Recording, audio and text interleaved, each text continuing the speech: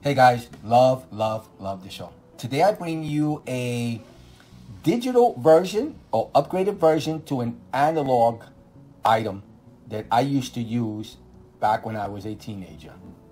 Do you know what this is? When I was a teenager in the 80s, growing up, the thing then were b-boys or rappers or breakdancers. People in the teenage years who were into that got these things. These were called nameplates. And this is my nameplate. This is literally about 40 years old. And I still have it today. The little hook for the belt broke, but I still have it today. But on Amazon, I was surfing Amazon. I looked through Amazon a lot. And I found this. This is in the year 2000. From the 1980s to the year 2000. Oh, look. Oh, wow. Isn't that cool? Yeah, no, cool. That's cool, right? No. No? My daughter doesn't think it's cool. I guess it's not hip. When I was a kid, I used to be a break dancer. Can you believe it? I used to be a break dancer. I literally used to spin on my head, on my back, and everything.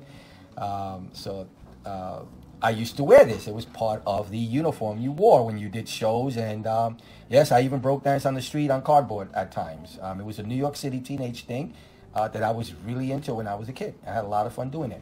So I happened to run into this on Amazon, and I searched high and low, and I found my analog version of it. So today I bring you the digital version of it. I think it's great, and you can do any message you want up to 512 characters for the first message, and up to 200 and it holds 256 characters each for other messages, and it holds a total of, I believe, 6 messages. Somewhere it says here 6. And it takes 32 batteries that last about 20 hours. All right, I hope you like the video. I hope it helps. And just to let you know before I go, it is a belt buckle. I just want to make sure you understand. It is a belt buckle. And this is the analog version of it. Thank you for watching. Bye.